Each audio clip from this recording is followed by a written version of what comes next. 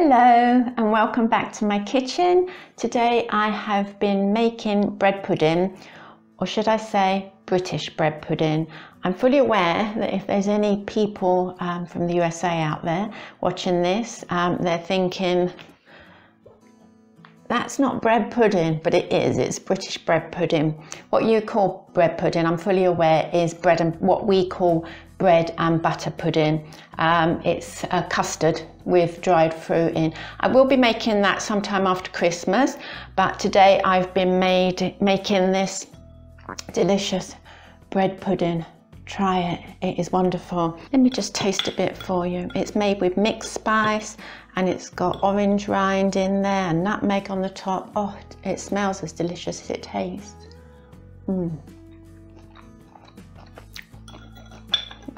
Anyway, the other thing I wanted to show you today, before I show you how to make this bread pudding, is my new purchase. I got this bowl from TKMaxx, especially to make the bread pudding. So for years, look at my precious bowl. For years I've been making the bread pudding in a smaller bowl, the bowl that I normally, the brown one, if you've seen my videos before, a little brown one, and it all slops over the side. And so it doesn't slop over the side on camera, I have purchased what I've been wanting for years, a great big bowl from TKMaxx. Really reasonable. It was $12.99, and I think the retail price that they put on it is £25. So yeah, wonderful. I was really pleased with that purchase. So yes, that's my bowl, and this is my bread pudding. And enjoy. I hope you like it. So we start by cutting the crusts off the bread. Here I have 16 ounces of bread. You can use white or brown, it's entirely up to you.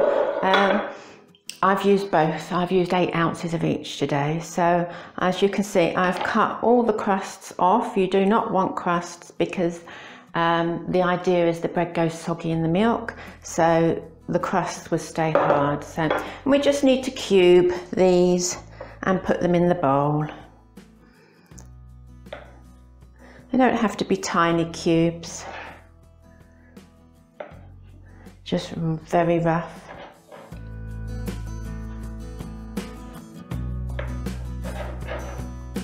And just pop those in a bowl. You'll need a big bowl. You can make half this mixture.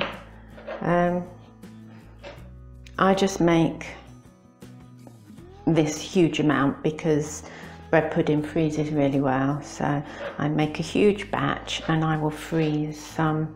And you can freeze it in little portions too. So going back to cutting this bread, what I'm going to do, I've cut a couple of slices of white and now I'm going to go in and cut a couple of slices of brown. So my white and brown get all muddled up in the bowl.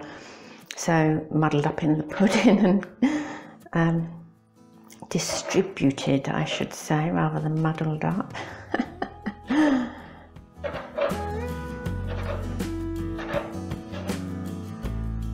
Yes, as I was saying, you can do half this amount, so you could make it with just 8 ounces of bread.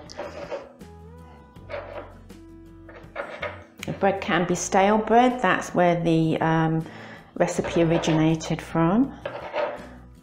You know, in the old days, they used to use up all their stale bread on puddings like this.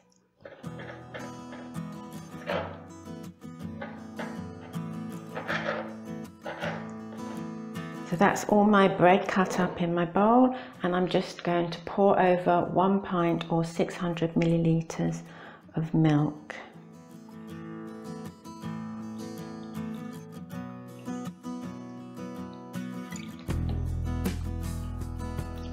Drizzle it over so it covers as much bread as you can get it to cover. And that just needs to be left for half an hour for the milk to soak in. So while the bread is soaking in the milk, I'm going to put into my pan 4 ounces or 100 grams of butter, and I'm just going to melt that.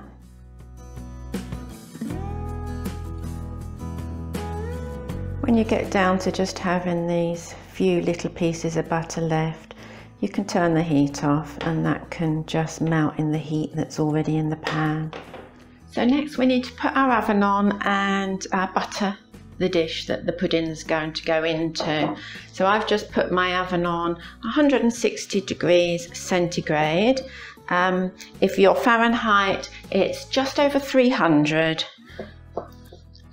And we need to butter this dish well. And just set that aside until the pudding's fully soaked for its half an hour. Mine's still got about 5 minutes, so I'll just wait till it's had its 20 minutes. So here's my bread that's been soaked for its 20 minutes. We just need to give it a stir to make sure all the egg has been incorporated into the bread. It's all soaked in. That's perfect. Next we need to add the melted butter that has slightly cooled from earlier. And 6 ounces or 175 grams of soft light brown sugar. And in my bowl I have 2 eggs which I will whisk.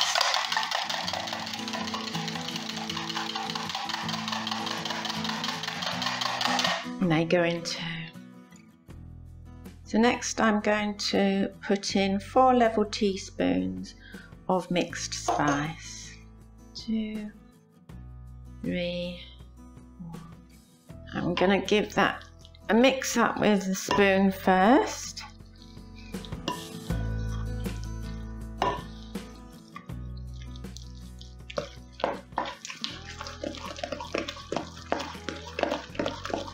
Oh, it smells so nice, the mixed spice. Give that a good old mix. Once that's been mixed with the spoon, I'm going to go in with a fork. This is going to take some time, but we need to get all the bits of bread kind of, the only word I can use to describe it is in a mush. We don't want visible pieces of bread. You could do with a big old fork for this, or you could use a whisk. I might get a whisk out and see if that works a little better. There, we'll try a whisk. Yeah, this is doing it. We just need to keep going. Cool, who needs to go to the gym?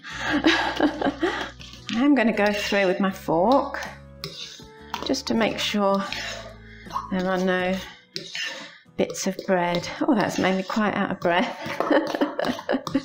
There, that's done. So that's the consistency, if you can see that. And then we're going to put the fruit in. The next thing we need to do is put in the rind of 1 orange. So I've washed this orange already and I'm just going to grate the rind off. Now the rind is just the orange bit, that's the bit with the flavour, that's where all the orange oils are. We don't want the white from underneath because that's very bitter. Oh, this is a big old orange. That's nice though, it'll give a lot of flavour. Probably don't need one as big as this, but this is what was delivered my supermarket order yesterday. So make sure you get, I've still got, I don't know if you can see that on camera, but I've still got some little bits of orange rind, so I'm going to get all those off.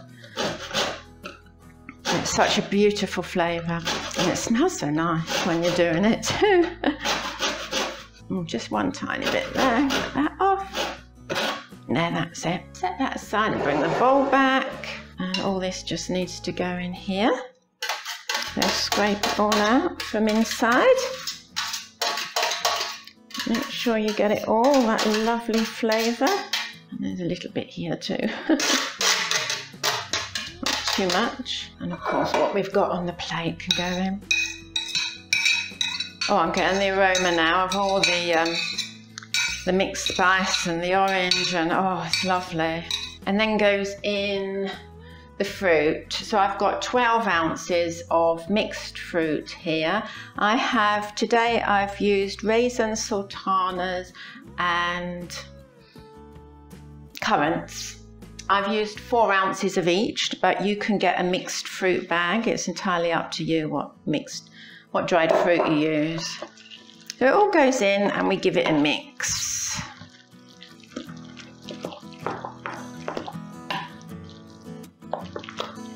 Oh, it smells gorgeous. It smells so gorgeous. There, that's just about perfect, and we need to now put it in the pan to put in the oven. So now all there's left to do is to pop it all in the pan, which is easier said than done because this is heavy.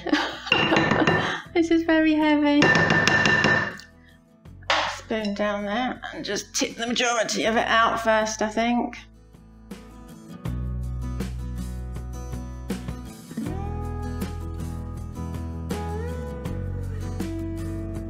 There. That's the majority of it, and now it's a little lighter. Get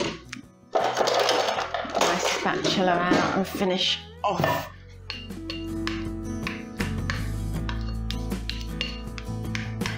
There, so that's what it looks like. Just give it a bit of a wobble just to even it all out. And then we just need to sprinkle some nutmeg on the top before it goes into the oven. Just a little bit, not too much.